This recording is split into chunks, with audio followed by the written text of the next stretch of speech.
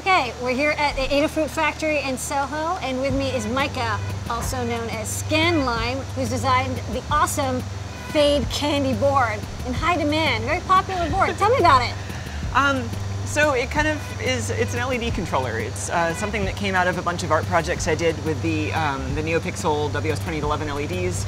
I kind of stumbled upon a way to make them look a little bit better using some new algorithms that give them better color quality, but it was really difficult to use. So this kind of turned into a project where I wanted to take that same quality and kind of make it more accessible to people, to make it easy for people to make art projects that just had a lot more room for creativity and less just kind of blinky on-off all the time. How many NeoPixels can you drive? This handles all the frames of RGB data coming from your art program, and it runs the dithering algorithm, sort of smooths out all the color, and then drives up to 512 NeoPixels. And you can control it via processing and other like programs that you send serial data to, or what's the protocol? There's an open source daemon that speaks the USB protocol that this board uses, and then that daemon takes data over this open pixel control protocol. Okay, great. There are examples for processing, Python, Node.js, HTML5. So we took this design and we just tweaked it a little bit. For example, we use a mini USB jack. Some of the components are a little bit larger, so that we can pick and place it here at Adafruit so that you don't have to hand assemble these boards. So we've got this high-speed Samsung and this high-speed Speedline stencil printer, and we're going to work together to make perfect boards every time in like fractions of a second. Yes, it really beats spending all day, all night soldering these things myself. I'm glad they invented these machines for us. Yes. All right, let's get going. We're ready to program this board into the pick and place, the Samsung. We're going to do that with Andy's help. What color did you want the LED? I used kind of like a yellow LED. Okay, we have yellow. We could do, but I said blue, but I didn't know like if you want red or green. We have like red, green, and yellow logo. Yellow's just not as bright.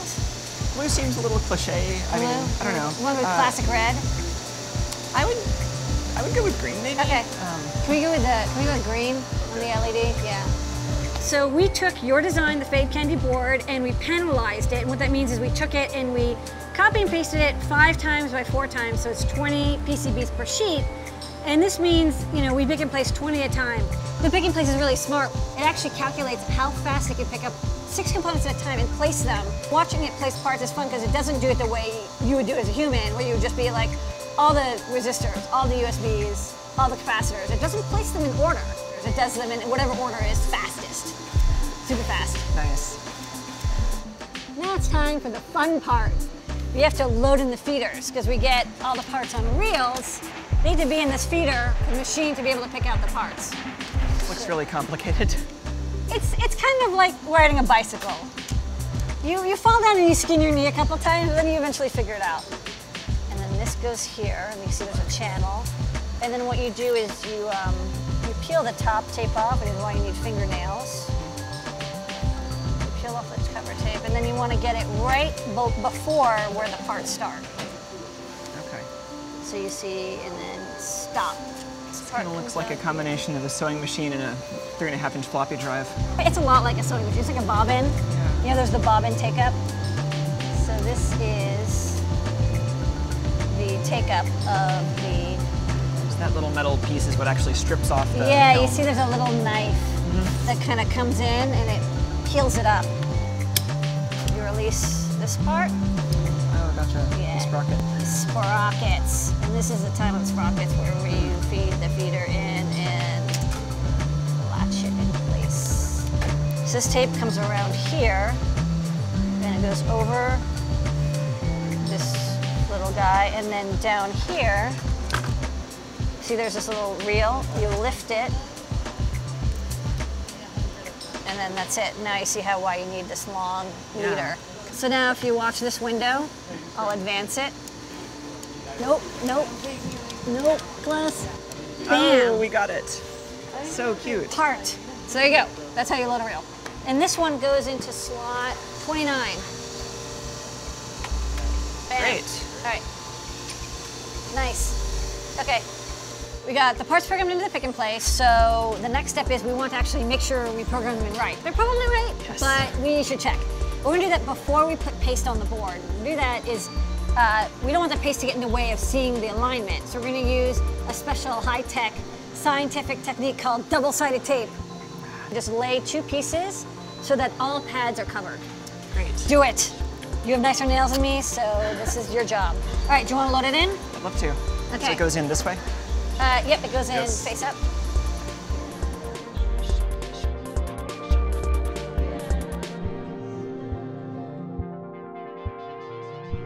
After this, you're like, you never want to do it by hand again. Yeah, I mean, I see videos of Thick in Places running, but like on a board that I've actually spent so much time with the tweezers doing, it's great.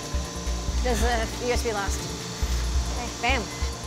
All right, proto ready. Let's take a look at this thing. Okay, so now you have to inspect it and let us know. Make sure the LEDs on. Are the LEDs right? Is the chip oriented right?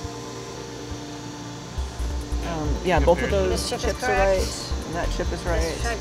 Yeah, everything's right. Yes, Okay. yeah. That looks great, and yeah. the chips are nicely aligned. Whoa, so nice. So now we're going to go to the stenciler. These are huge stencils, and they've got aluminum frames, and inside is a laser cut stainless steel. So all these little holes are cut out of the stencil with a very precision laser cutter. It's pressed onto the PCB, and then it squeegees a thin layer of solder paste, which is like liquid solder. Not delicious. It's not delicious peanut butter. And then it actually does a visual inspection to make sure it did a good job. And on the bottom of the stencil are laser etched fiducials that match up with the PCB fiducials. This is what the pasted board looks like. Nice paste. Fiducial looking up is the same fiducial looking down, and you uses 2 of them to adjust up and down vision at the same time while it does this vision adjust. It's quite nice. Very nice. And now it's going straight into the pick and place. So now you can see it does a full check of fiducials. Every fiducial gets checked. And now it's placing your boards. Oh man.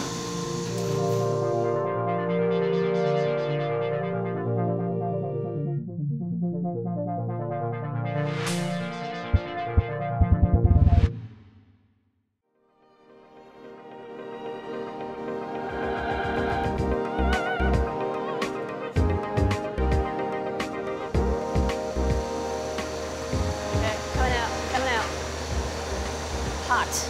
Yeah. Don't grab it, it's hot. Very hot. Oh, bam. Okay.